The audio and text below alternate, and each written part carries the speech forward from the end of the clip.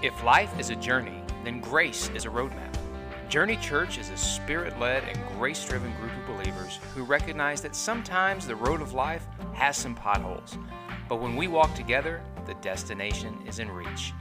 Join us now for an in-depth study and walk through the Word that will leave you refreshed, redeemed, and ready to face day-to-day challenges with an approach of grace and the love of your Father. Welcome to Journeychurch.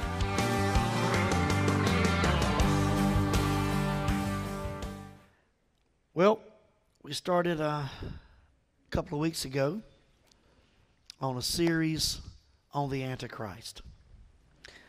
And we sent out a message to you this week that Wednesday, during our Wine Press Bible study, and for those of you who are missing it, you're missing a treat. We're back upstairs now in the media center where it holds about 150 people. So feel free to come. But our Wednesday night Bible study is where we go deeper into the Scripture. I try not to go too deep on Sundays because everybody's at a different level of understanding and at a different place. Wednesday night, you're free to ask questions. I'll stop and entertain any question that you have. But Wednesday nights, we just go verse by verse and pull it apart. This past Wednesday night, you see, Revelation chapter 13 ties into Revelation chapter 17. But when you get to chapter 17, you discover that the Antichrist, not the prophet, but the Antichrist, is not so much a person as it is a woman sitting on a city of 7 hills, riding on the beast, thus lending to the idea that the beast, the image, in technology speaking, could very well be a technological beast. Years ago, one of our families here in the church, I'd been teaching on this because I haven't taught on it in years. Because at the time I was in legalism, and when I taught on the Antichrist and the Rapture and the second coming of the Christ, it was kind of scary and spooky. It wasn't with joyful adoration going, yeah, Jesus is coming, hallelujah. It was more like, oh God, am I going to make it? But one of our families, I taught on this. I discovered that there was some words for the word beast. It was in an acronym. That it actually, there was a building in Brussels, and it was entitled, it was an 8-story, massive supercomputer called the Brussels Economic Accounting Surveillance Terminal, or BEAST. And one of our families was on a trip over there, and they went to the building and took pictures and brought them back to show me what was going on there. And I'm not sure if that technology is going to play into the end of day but it is said that this supercomputer is satellite linked and that this computer is capable of handling trades and purchases from all over the world at the same time. That it's like it will be the primary cash register that whoever this false prophet is will tie everything into. Again, there's just so much going on. It's hard to sort it out, figure it out, and hard to put your finger. The one thing I can put my finger on is that the Bible teaches that before any of this is displayed to the world, that the bride of Christ, the church, will be out of here. So the good news is I'm not looking for the Antichrist.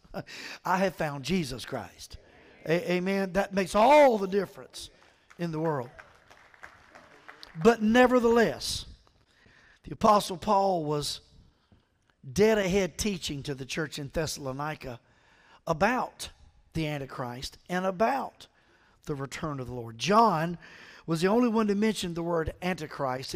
Antichrist goes by several different names in the Bible. But the one thing that John would bring out in chapter 2, 1 John chapter 2, what he would bring out is that there are many Antichrists in the world right now. And you've got to bear in mind, please get your head in the mind frame of where they were living. At the time Christ was born, there were already 13 men in Israel claiming to be the Messiah. So when Christ came along, to them, oh, here's one more. But is that any different than the world we live in right now? Because right now we've got different churches set up and they're all claiming to have the way. And if you don't do it their way, you're not part of Christianity. Yet when you study the New Testament church, they were not divided by denomination. They were just divided by different towns. There was a Christian church in every town, established by the apostles and the disciples of Jesus Christ. And they all lived and thrived off the teachings of the Bible, the same Bible that you and I have. And they all didn't get along, but they all tried to get along. And they all didn't get along within the church, much like churches do today. If you've been in church any length of time, you know that some of the greatest fights in the world don't happen in Madison Square Gardens. They happen in churches. Can I get an amen? Oh, I've seen people slap each other in the parking lot. I've seen some wild stuff happen in church. So church is not a perfect place, and a lot of unbelievers or skeptics or even atheists will come to churches with their friends just to show them the hypocrisy in church. Well, beloved, let me help you with that just for a moment, because hypocrisy is not Christians acting stupid. That's just being human. Hypocrisy is when someone claims to be a Christian when they're really not. They're in no way, shape, form, or fashion, but they want you to think they are. Much like in the New Testament we have, and I always get that couple wrong. Terry told me there are Ananias and Sapphira. If anybody remembers the story in New Testament, Ananias and Sapphira were in the church and part of the church, and then they robbed the church and they fell over dead. Okay? And you understand that in 1 John chapter 2, John is making a reference. John says, they were in us, but they were not part of us. And then he goes on to say about many that had come, he said, they were in us, but they were not part of us. That's why they left. It's because they couldn't take what we were teaching and who we are in Christ. They couldn't do it. They wanted to come in to say they were part of the church for some political gain or financial gain or some sort of motivation that made them appear better or look better. They wanted to be part of the church crowd, but they didn't want anything to do with the sacrifice that comes of being a believer. And that's where you usually start thinning out the crowd, is when you start saying, yeah, when you give your life to Christ, things start to change. And for most churches, they start telling you, stop drinking, stop smoking, stop cussing, stop sleeping around. I trust that the Holy Spirit's going to lead you into those things. The sacrifice that we teach, that the Bible teaches, is the sacrifice of self for others. You see, the service of a Christian is to love others more than you love yourself, which means you start giving up spare time. You start giving up Saturday football games and Sunday football games because you're busy helping, loving, serving someone else. This is where we draw the line, not just in America, but I've traveled in many, many foreign countries, and it doesn't matter where you go. You see people walking over trash. You see people walking by hurting people and broken people. They have money in their pockets and they're begging and they won't help because they're too busy guarding their own. Say things like, I know that God, it's all God's, but still, God expects you to be a good steward over what you've got. Well, yeah, that's true, but being a good steward means you know when to sow and where to sow. Doesn't mean you hang on to everything. Because, sweetheart, you can hang on to it all. Trust me, go ahead. Your children are going to enjoy every bit of it. And they're going to burn it up real quick. They're going to buy the things they always wanted that you wouldn't get them. And then celebrate you in the process. They might buy a big boat and put your name on the back of it. In fact, I can see the back of the boat now. It says, Daddy's gone. That's the name of the boat. You're a whole lot better off enjoying what God's given you now and sowing it in places where it's going to change your life. See, I had a retirement account when we started a Journeychurch with the denomination I was out of. And it had a little bit of money. It didn't have much, but it was all I had. And I called my bookkeeper, who was my cousin, and I said, what should I do with this? He said, oh, Tom, you better hang on to that. You know, one day you're going to need that. And then here we were in a brand new startup church running 300 and some people, and we didn't have anywhere to go, and we needed the money for the first week's operation. And I got that check in the mail, and I looked at it and said, well, do I give it to the church, or do I put it in another bank account? And right out of nowhere, that still small voice said, do you trust me? That was all he said. That was all he said. I signed the back of that check, and I did not wait till Sunday. I carried it straight to our bookkeeper, and I handed it to him, and I said, just go ahead and put that in the bank. He said, Pastor, you're going to need that. I said, yeah, because I'm going to need this church. So I'm going to give that, and I'm going to trust God for everything else. God's not failed me nor let me down with anything that he promised, because God doesn't lie. Say that with me. God doesn't lie. Now, it's because God doesn't lie that we have to understand when Jesus says, I'm coming back, he didn't lie. Now, I sat with a professional one day, a retired football player from the Washington Redskins, huge man, big guy.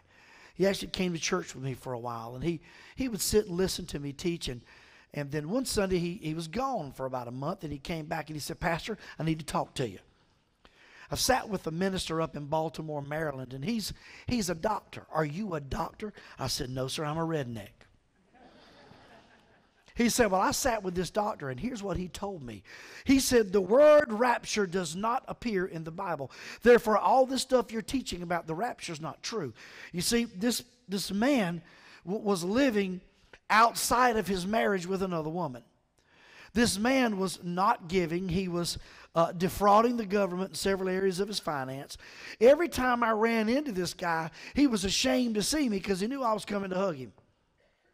And it bothered him. His lifestyle bothered him. He came to church, but he wasn't one of us. And the last thing he wanted to hear was Jesus was coming back.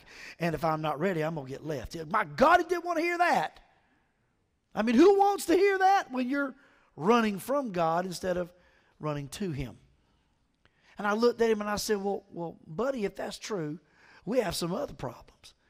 He said, well, what is that? I said, well, the word astronaut does not appear in the Bible either. Are they not real? I said the word football does not appear in the Bible. Did you really play it? I said, here's a big one for you. The word Bible doesn't appear in the Bible.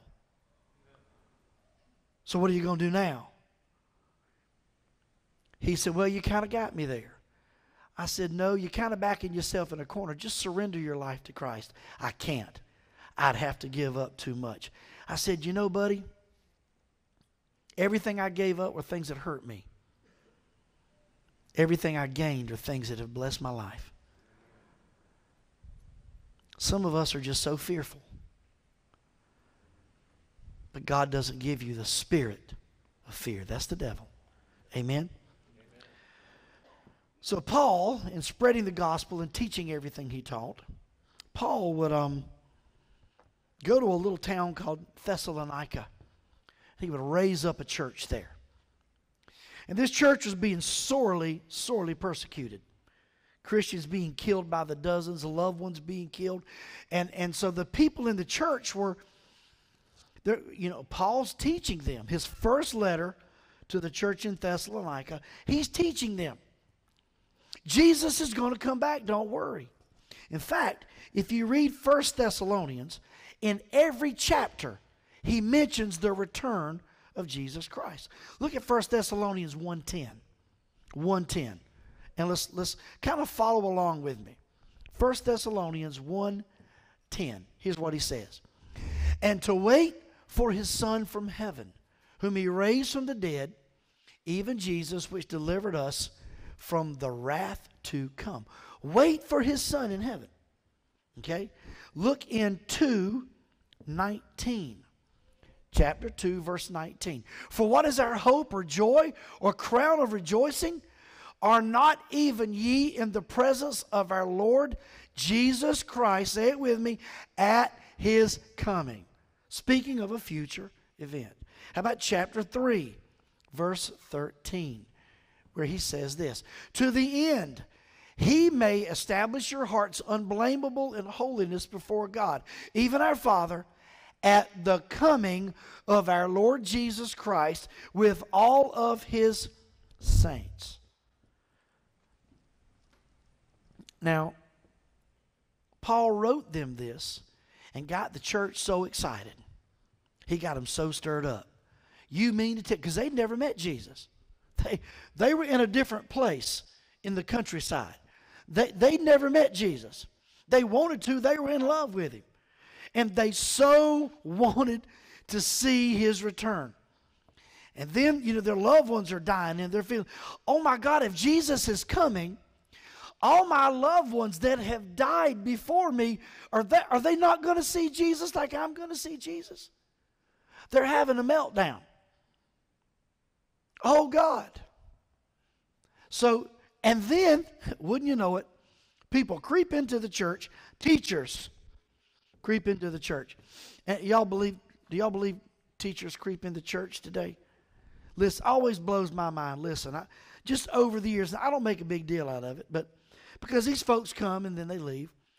But folks will come into church and they make a beeline to me and they're sure to introduce themselves and they're telling me their qualifications, and then I take them out to dinner or take them out to lunch because I want to hear more of their story, and they share with me. And in most cases, not every time, but in most cases, they honestly get close to me because they believe God sent them to help me because I've got it wrong.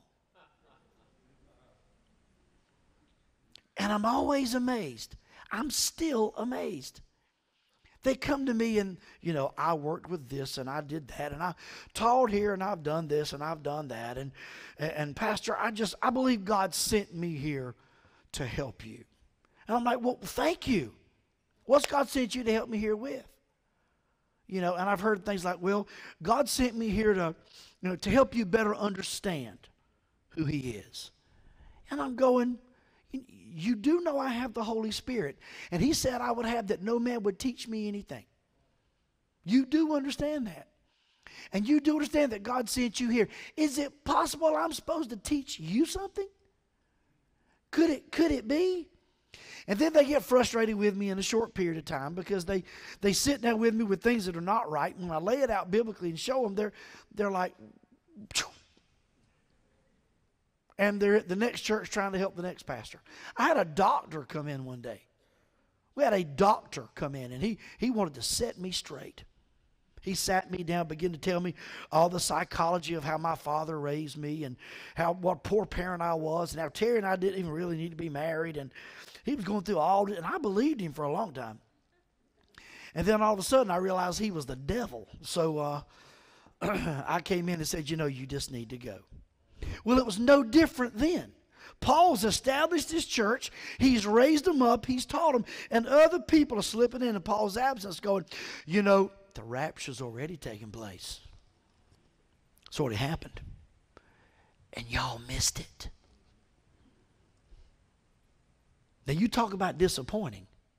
Would that not be disappointing?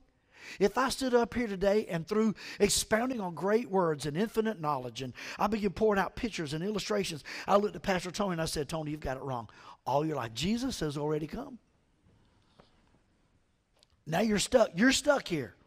You're going to have to ride out the tribulation and live through all that hell. Listen, what I'm saying is not far-fetched. There is a movement going on right now in the world. It's called the Praetorist movement. And these people all believe that Jesus has already come. They're taking all of the fore happenings, the befores. For instance, there's been an abomination, a desecration abomination in the temple once already. It happened during the reign of Antiochus Epiphanes. And the Roman procurator over Jerusalem at that time offered a pig on the altar. And that set up the Maccabean revolt and broke the Jewish people free from the Romans for a while. Now understand, they take that as being this final time. But understand, what I'm fixing to start teaching you the next couple of weeks is going to beyond a doubt show you that when I get to Matthew 24, yes, Jesus is showing them the things that are fixing to happen, but he's also pointing toward something else that has not happened yet.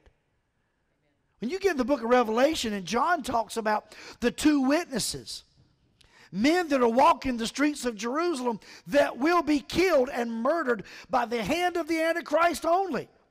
And the world will see them. The world will celebrate that these two witnesses are dead. Never have two preachers stirred up the devil more than these two men. And they're killed lying there dead in the streets of Jerusalem, and the world will watch them resurrect and go to heaven. Imagine just for a moment, if you will, on CNN. For the first time, CNN will tell the truth. On CNN, a reporter standing there, kicking dead bodies with flies on it, talking about those two men and how they came against the new world leader and how they did this and did that. And all of a sudden, the camera pans out, and those two dead men are standing right behind him in the camera going. And then while the camera's on them, they go, and the world still won't believe because they're so deceived in their mind. I'm saying all that to say this is not a lie. The rapture is not a lie. No place is it better explained. 1 Thessalonians 4:15, Paul says this. He lays out a clear picture. And then I'm going to take you to 2 Thessalonians, where he had to write the second letter. About 10 days later, he sent a second letter to them because he got the word of all the stirring going on up in the church. In chapter 4, verse 15 of 1 Thessalonians, he says this. For this we say unto you by the word of the Lord, that we which are alive and remain unto the coming of the Lord shall not prevent them that are asleep. We're not going to stop the ones that are dead. 16, for the Lord himself shall descend from heaven with a shout, with the voice of the archangel and the trump of God, and the dead in Christ shall rise first. Then we, which are alive and remaining, shall be caught up together with them in the clouds to meet the Lord in the air, and so shall we ever be with the Lord. Here's the beautiful thing about what he said. Some people aren't going to have to die to see the rapture. I want to be one of them peoples. How about you? That's why Leon wants to be healed. He wants to make the rapture. He ain't scared to die. That's why folks up there struggle with their health. I'm not struggling with my health because I'm scared of dying. Are you kidding me? There are some days I pray, Lord, just right now would be a good time. Anybody ever done that other than me? See, people that come to church that don't know Christians, they hear us sing songs like, will you meet me over yonder and just inside the eastern gate, and won't it be glorious there? And then we face death and we freaking out and falling apart. And they're going, how can you sing about that mess and then it comes time to go and you ain't happy about it? Amen? You looking at me kind of cross-eyed there. So in 4:15, he paints a clear picture. But let me show you something in Matthew 24. And we're just going to take a small portion because people say, oh, well, that was Paul talking about it. Well, what if I told you Jesus talked about it too? Let's go to Matthew 24. And we're going to start at verse 36. You ready? It says, but of that day and hour knoweth no man. Notice he did not say season, because Jesus would later on say, you will know the times and the season, but you won't know the day and the hour. He says, no, not the angels of heaven, but my Father only. Jesus is saying, I don't even know. Now let me explain something. If you want to do a cool study, I I don't use Google. We use DuckDuckGo. Google is a whole nother crazy thing, but Google it if you want, or DuckDuckGo it. It's another web search engine that won't hide things from you. Google hides stuff they don't want you to see.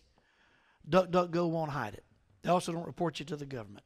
Anyway, type in the following. Type in the following: the Jewish wedding and the return of Christ. And what you'll discover is that the reason that in the law, in Deuteronomy, when God was giving them the ceremonial law, God laid out a form and function for a Jewish wedding. For them to come under the ketubah, them to enjoy what a Jewish wedding would look like. And then look at that, at the origins of the Jewish wedding, and then look at the return of Christ. It's the exact same thing. And the reason that Jesus doesn't know is because in a Jewish wedding, it was the husband-to-be's job to, after he had proposed and they had written out a wedding contract,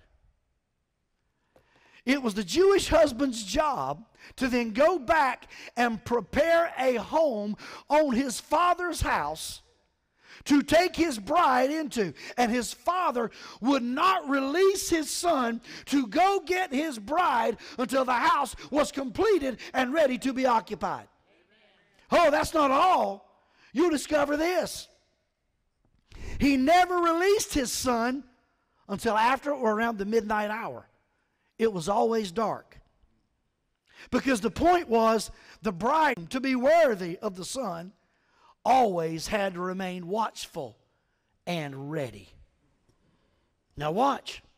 And when he would send his son out, before he sent his son would be dressed in white garb so he could be seen at night in the torchlight. And forerunners, prophets, if you want to say, would go out in front of him. They would get 2 and 3 blocks ahead. And they would hold up their lights and they would start hollering, "Behold, the bridegroom cometh! Behold, the bridegroom cometh!" They would start shouting so that the bride could hear it and go, oh, there he is. I better grab my stuff. So you understand everything about the rapture of the church. The bride of Christ is set up exactly like a Jewish wedding. So, beloved, hear me. For those of you who buy into the belief that Jesus would drag the church through the tribulation, nowhere in a Jewish wedding does the bride get dragged through the mud before she gets to the groom. No, honey, her garments are spotless, and she is waiting, prepared. But remember something, please. Right after this story, let me get through the story. I'm getting ahead of myself. I try to teach, and the preacher comes out to play. Oh. 37, but as the days of Noah were, so shall also the Son of Man be. We'll get into that more next week. For as in the days that were before the flood, they were eating, drinking, marrying, giving in marriage until the day that Noah entered into the ark. Now understand, he's not saying there's anything wrong with those things. He's saying while they were doing those things, they didn't pay any attention. It was time to build a boat. And they didn't know until the flood came and it took them all away. So shall the coming of the Son of Man be. Then 2 shall be in the field, one taken, the other left. 2 women grinding, one taken, the other left. Watch therefore, for you know not what hour your Lord does come. But if the good man of the house had known in what watch the thief would come, he'd have watched, and would not have suffered his home to be broken up. Therefore, say it with me, be ye ready. For in such an hour as you think not, the Son of Man cometh. 1 Corinthians says, in the moment, in the twinkling of an eye. 1/25,000th of a second. If you divided a second down into 25,000 parts, one of those is how quick it's going to happen. Just one. Now, that may scare you, but only if you're an unbeliever. Because if you're a believer, you ought to go, thank God for quick exits. Amen? We ain't going to drag. It's just going, boop, gone. Hallelujah. You think Jimmy John's is quick. Who then, verse 45, is a faithful and wise servant, whom his Lord has made ruler over his own household to give them meat in due season. Blessed is that servant, whom his Lord, when he cometh, shall find him so do. Be busy about getting others ready to go. Verily I say unto you, he shall make him ruler over all his goods. But and if that evil servant, notice they were both servants. Did you notice there was a good servant and an evil servant? Did you notice that what we just read, Jesus Christ himself said, two were together in the same place, one was taken, one was left. Anybody do math in the building? That is a 50% reduction. What Jesus is saying is 50% of those you go to church with don't know him. That's a staggering number. You see, we get back over where we were in Thessalonians. Paul's calling it this. Paul said, here's three things you know Jesus is fixing to come. And here's the big one. We're going to hammer on it next week. Here's the big one. He says, there will first come a great falling away. And he's not talking about in the world. He's talking about a falling away in the church, in the body of Christ. You see, listen, the word Antichrist doesn't mean just someone who is against. It means someone who replaces. And when I get you back on over in Thessalonians, and I show you, I'm going to use the New King translation next week. And I'm going to pull up that word used for the enemy there, because that word used in the Greek is antinome. He calls the Antichrist or the devil antinome. It means one who is against God's word. And today we are seeing the church, not the lost, but the church turn against the very word of God. They're saying it's fallible.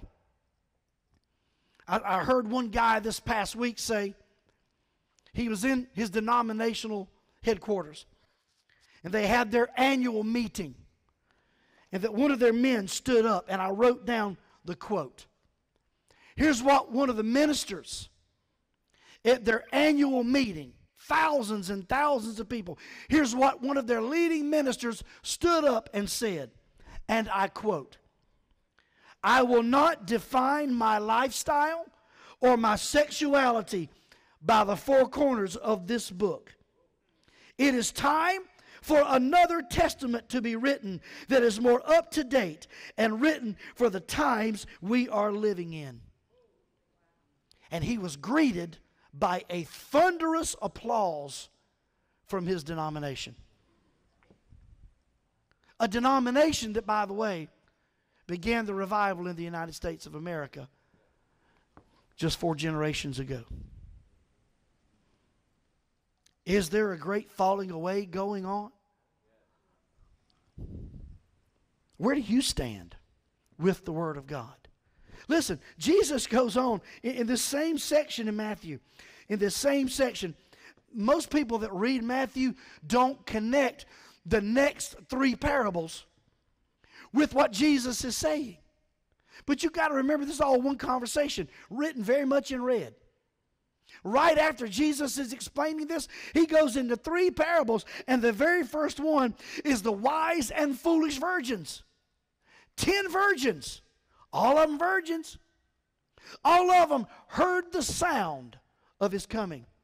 But 5 of them weren't ready. 5 of them were. You wonder why there's going to be a great revival after the rapture? Because all the almost got it now get it. You see, when you get to Romans 10, and Jesus, through Paul, writing to us, the Gentile church, he says, you've got to present yourself as a living sacrifice. Too many of us, listen, we don't read the Bible because this is the only book that you don't read. It reads you. This is the only book, when you pick it up, it's like a two-edged sword. It'll go in and divide. Listen, it says it divides the spirit from the soul. Let me tell you what it's dividing. It's dividing your emotional life from your spiritual life. Too many people today in the body of Christ are led by what they feel and not what God said do or don't do. And they want God or some preacher to justify their behavior. Oh, but you don't understand. I don't have to understand. I've got orders from headquarters. And if I go by what I want to do, I'd be a schizophrenic, paranoid, psycho serial murderer. Why? Because I'm a preacher. And some of the people I deal with, it'd be easier just to kill them.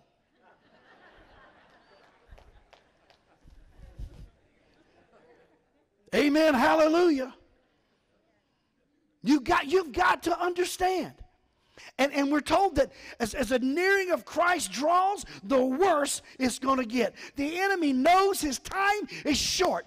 And if the enemy can attack the constrainer, I'm going to carry you in Corinthians next week and show you that what's constraining the rapture is not, listen to me, beloved, it's not people at missionary at every spot on the globe. The thing constraining the return of Jesus Christ is the church. It's the bride. It's the beloved. Why? Because she's not ready yet. Why is she not ready? Because the heralders, the men going out with the lights and the trumpets blowing, yelling, prepare the way, Christ is coming, they're still asleep. They're sitting in churches debating theology. They're sitting in churches debating, do you dunk them? Do you sprinkle them? Do you submerge them? Pastor, what do you believe? Submerge them. Hold them down until you know they know Jesus. Don't let them up until they're going, hallelujah, underwater. Make it stick. Listen, beloved, why is he taking so long? He's long suffering toward us. He's not mad with you. He's waiting with anticipation every day for you to show up back home. Every day he's waiting for you so he can embrace you and say, well done, my good and faithful servant. Enter in to the joys of the Lord. He's prepared a mansion for you. A mansion you'll love. If you're a deer hunter, I imagine there are deer heads hanging everywhere. And they're not dead. They're alive. They'll sit there and talk to you. Because there's no death there. If you like to fish, he's got you a boat. If you like to sew, he's got you the best sewing machine on the planet. If you like to cook, you'll have a kitchen. How do I know? Because the Bible says God gives us the desires of our. And yes, some of your heart's desires change when you get saved. But some of them don't. Because it's the beauty of how God made you. If there's a book you've never read, it was written in 1856. It's an old book. It's a short read. Written by a lady who died for 5 minutes, and it was 5 years in heaven. The original book, written in Old English, was called Gloria Invictus. Written by Ruth Springer. But the name of the book, translated and abridged, is called My Dream of Heaven. And she writes all about the mansions and how they're built. And the river of life, and every time you go in it, you come up younger. And how that when the leaves drop off of the tree, they just disappear. Because not even they're allowed to die. And how Jesus is walking around, hanging out, talking with people. With the British, he's drinking coffee. With the Southerners, he's drinking sweet tea. With the real rednecks, he's having some Dr. Pepper. He's just hanging out. He's hanging out and loving on his children because he couldn't wait for you to get there. And beloved, the rapture of the church is not some spooky event, but let me tell you this. It is the next event on God's calendar. Listen, imagine all those people that missed the first coming of Jesus when he was born in the manger. With the rapture of the church, it's going to be hard to miss. because it's going to set this world into immediate chaos. Billions are going to be gone in a moment. It's going to change the economy. It's going to change the military. It's going to create a worldwide, global disaster that the Antichrist will step in and go, I've got the solution. He may not even be in politics right now. He may be a businessman. He may be a big tech guru. But whatever he is or whoever he is, I believe he's on the world stage right now. And I believe he's getting ready to unite the world as one. Because finally, what Hitler couldn't do, what Mussolini couldn't do, what George Bush couldn't do, this Antichrist will do. He'll bring the world under one government, one order, one system. He'll bring peace to the chaos. There will be peace in the Middle East. Nobody's ever done that. And he will be worshiped as a god. Is that not what Satan said he wanted in the book of Exodus? To be worshiped as God. But then I read to you last week. He's going to rebuild the temple in Israel. He's going to establish himself on the throne, on the mercy seat. He will sit on the mercy seat. And then he will offer a sacrifice. The Bible says it. The prophet will make the image speak. And they will worship the image. And every good Jew knows that God told them when you came out of Egypt, you will have no graven images. And they'll all of a sudden realize, the Gentiles were right. Jesus has come. The Messiah came, and we missed him. And the Bible says they'll flee to Petra. If you've never been to Petra, it'll mess with your head. That God's going to hold them there. And they'll be raptured from Petra halfway through the tribulation. There's some wild stuff fixing to happen. And you won't be here to see it. You're going to be at a wedding feast if you're a child of God. And if you're not a child of God, today's a good day to become one. All you got to do is say yes to Jesus. So all you got to say, he knows your heart. You got to have some fancy prayer. Just, oh, Lord, save me. Boom, done. He stands at the door knocking. He just waiting on you to open it. How long has he been knocking? Long time. Just waiting on you. Thank you for joining us today at Journeychurch. Join us on our journey. Contact us on the web at www.journeychurchmb.com. For Pastor Tom Wallace and all the congregation at Journeychurch, may God richly bless you today.